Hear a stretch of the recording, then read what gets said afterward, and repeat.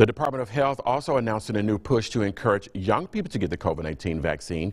Our Zach Labe is live from LDH this morning with details about this new program. Good morning, Zach.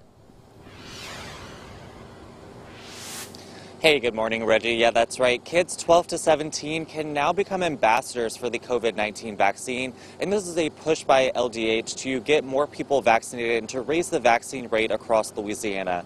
Currently, Louisiana's vaccination rate is just under 50%, and now that teens are eligible for the vaccine, LDH hopes that this program will help fill those gaps.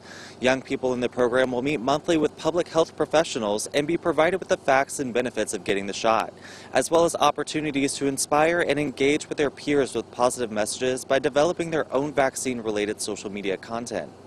LDH said in a statement, quote, "We are humble enough to know that we as the Department of Health are not always the right messenger and that young people want to hear from other young people," end quote.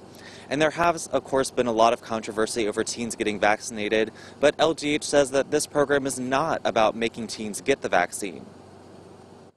What this project is about more than anything is providing the information directly to teens so that they can see the facts for themselves and make the decisions that will work best for them and for their families and for their health status around getting the COVID-19 vaccine.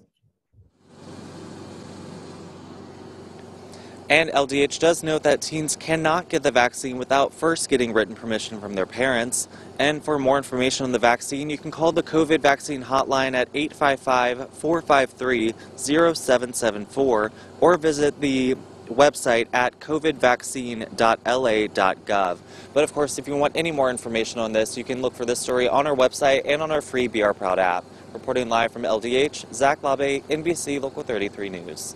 All right, thank you, Zach. Hospitals are